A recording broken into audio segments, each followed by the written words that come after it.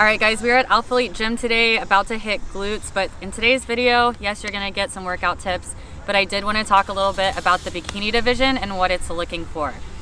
Alright, so there is a new division called wellness, and so I think that kind of affects the bikini division in the sense of you can't get away with certain things like you used to be able to, quad size for example. So you'll notice in today's video, we're gonna be hitting glutes and we will target quads and hamstrings a little bit, but I think a common misconception is that bikini competitors have big legs. But you have to remember they're looking for proportions when you're posed, not when you're just standing relaxed straight up and down. So I mean, some of you guys probably have noticed I don't have like the biggest legs. They're a little bit small compared to my upper body, but whenever I'm posed, they look a lot more symmetrical and proportional to my body. So that is one thing to note, is you don't want to do a ton of quad training unless you just don't have, quads at all. So same thing with hamstrings. They don't want to see like crazy hamstring lines in the back. They're mostly looking for glute definition, but not so much hamstrings. And I think that's also a common misconception. And you see a lot of competitors like bending way forward in their back pose, trying to show those hamstrings off. That's not what they're looking for, and you will be deducted for that. Another thing is abs. So you want your abs to match the rest of your physique. And what I kind of describe the bikini division as is a Victoria's Secret model with muscles, right? So Victoria's Secret models, they have nice abs. You see the obliques, you see that middle line. You might even see some, the actual blocks, but they're not gonna be like super dense, like CrossFit looking abs. And so with ab training, I do some like hanging leg lifts. I'll do like V-ups and I'll do cable crunches, but we want to keep it limited and we only want to keep abs, I don't know, you just want to see them a little bit. So be careful with those. And then the last thing I would say is be careful with your traps too. You don't want to see like big ass traps for the bikini division. And the muscles that you do want to really target are going to be your shoulders, your lats, and your glutes. Those are going to be like the three main bikini muscles.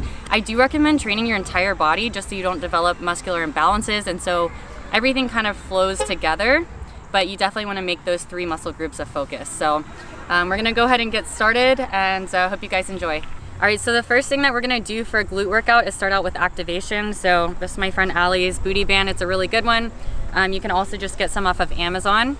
So it's really, really important to activate your glutes before you go into a leg day, especially if you don't have that really good mind-muscle connection. So what this can kind of do, you want to do lighter weight. I mean, this is a band, so it's like no weight, but you are getting some resistance. But we're basically going to activate the muscles so that when we do go into something like squats or deadlifts or Romanian deadlifts, your glutes are actually going to be fired up and working and engaging. So we're going to do 3 exercises, 3 sets of 10 reps each. The first one's gonna be a glute bridge, and then we're gonna also do donkey kicks and fire hydrants. They look pretty funny, but they work, so we're gonna do them.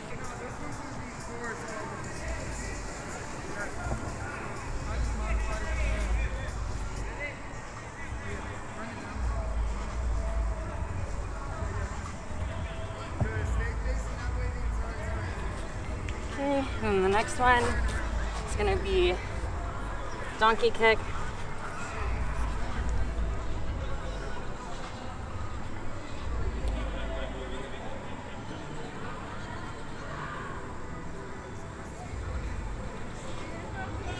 And then the last one is fire hydrant. This is gonna get this side booty right here. And it's called a fire hydrant because it's like a dog peeing on a fire hydrant. All right, so before we go in there, because the music's really loud, I'm gonna explain the workout. So we're gonna start out with 2 compound exercises. It's always better to do compounds before isolations. So compounds, like when you're using multiple muscle groups, you're not just isolating one muscle. So we're gonna start out with 2 compounds, and then we're gonna follow that with a few isolations, and then finish off with calves. We're gonna stick in that 8 to 12 rep range. That is the best rep range for building muscle, AKA hypertrophy. So we'll stick a little bit lower, like 8 to 10 for the compound movements. We're trying to build, get stronger. And then with the isolations, we'll probably go up towards 12. Other than that, we're gonna be adding in a little bit of booty work in between sets just so we keep everything activated. And after that, we should be good to go.